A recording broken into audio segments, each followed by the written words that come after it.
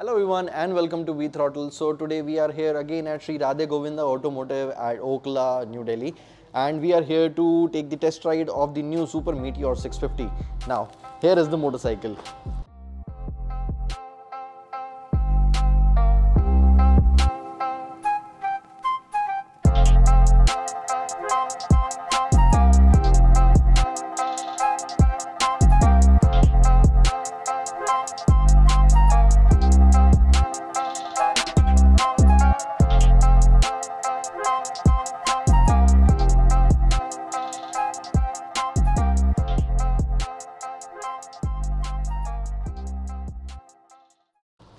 But there are a lot of things which I need to talk about right now. This has the same Interceptor 650cc engine, but then the ride is totally different.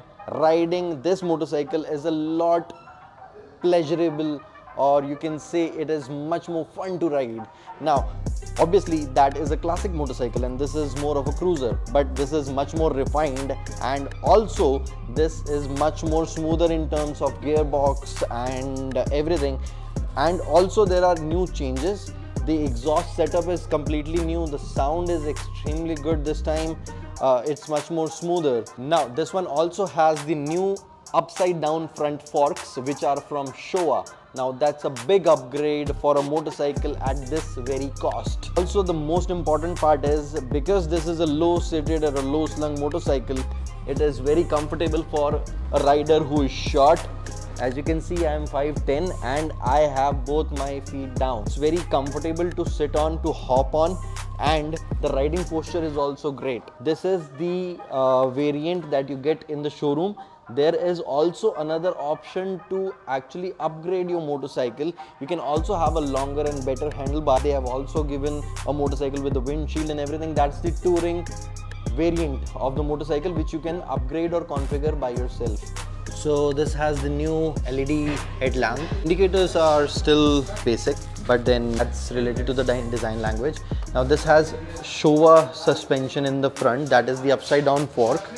Now these suspensions are tuned for the highway purposes. Now the level of detailing on the motorcycle is really good, because if you look at this, or all the aluminium tidbits here,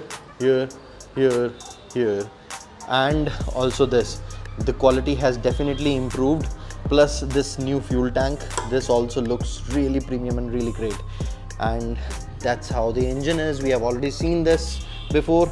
And this is the exhaust. Let's just crank it up and listen to the exhaust note now.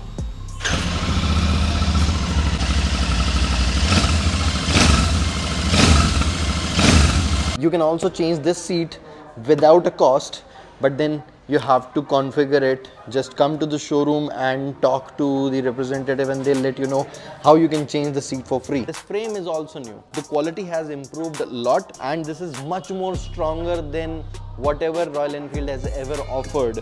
Now the tires size is also different. There's 19" in the front and 16 at the rear. The profile has changed. That I'll let you know while we'll take the test ride of the motorcycle. Otherwise this is a perfect looking cruiser, because this has a big bike feel, and obviously it is very much pocket friendly motorcycle for everyone in the market right now. And let's just take you for the test ride. Let's see how this works.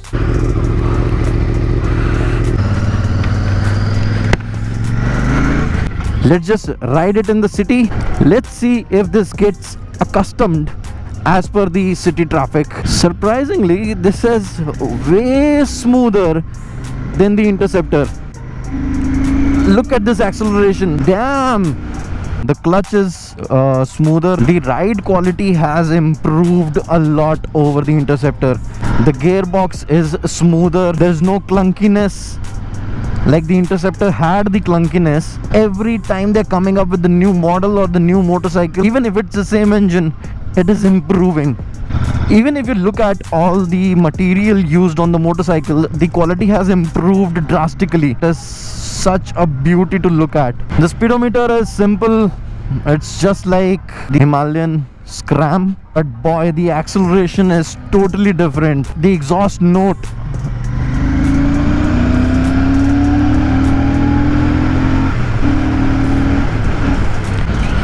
So these are the uneven patches, and sure, works absolutely fine there. There's no such jerk, but then obviously it is stiffer, and mainly because cruisers need that on the highway. Now the gearbox, trust me guys, this is unlike Royal Enfield.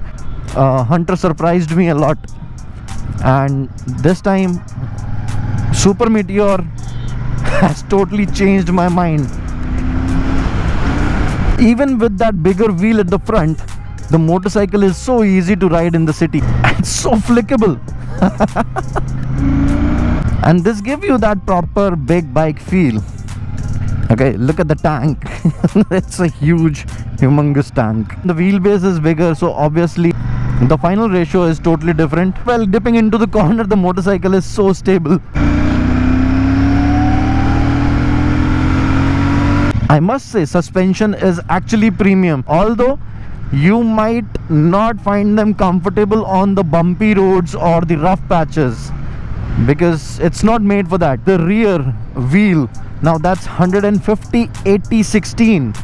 Now that big profile also gives you a lot of traction at the back, and because of which you feel planted while dipping into the corners. The seat height is perfect. Royal Enfield is exceeding the expectations. This riding posture also reminds me of the Thunderbird X, but Thunderbird X had the handlebar gone totally in the front, so you had to bend your back to reach. But in this, my elbows are totally free. I'm relaxed, although I just want the handlebar to come a little bit backward so I can sit more relaxed. There's one more interesting thing which I really liked about this bike, is that this is both city and highway compatible, and the reason is simple, that the gearbox is super friendly. That's the 6th gear, and I'm riding at 40. There's no knocking. Isn't that great? Oh my god, you can properly lean. Such a well balanced motorcycle this is. Let's just take a look at it. This is the headlight. Now they have their own design now for the LED. It looks beautiful.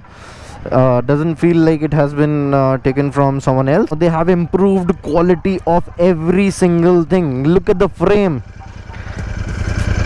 Look at the frame now. This is super strong.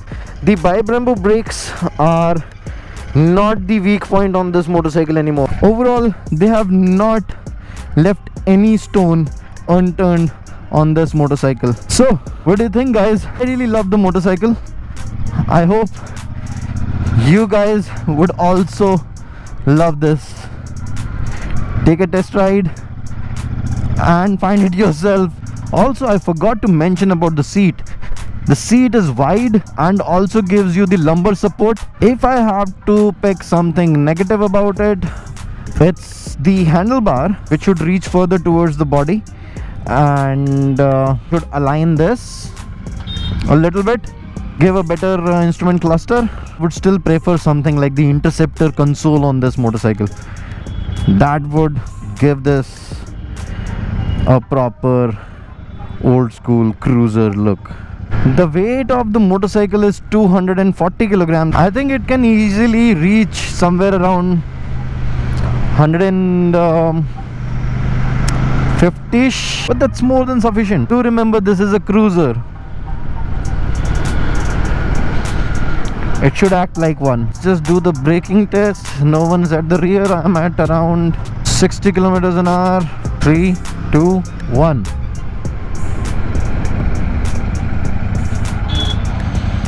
So that's 0. What's all there in the dashboard? It's the fuel meter, the gear indicator, the odometer, and there's this switch. Trip A, trip B, odometer. So pretty much simple. I'm in the traffic right now, and this bike heats up. Obviously it's a big engine and a twin engine, so it does heat up, but then in the traffic you don't feel the amount of heat that you feel on other motorcycles, and once you are off the line, even if you're riding at 20 to 30 kilometers an hour, you do not feel that heat. Also, the vibrations,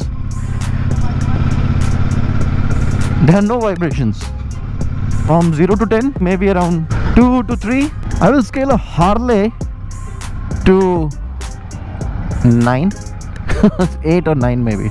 So guys, that's it from my side, and I think Royal Enfield has accomplished something really great here. If I was a cruiser lover, this would have been my motorcycle. So thank you for watching the video, guys, and if you want something else or any other information on this, do comment below. Thank you.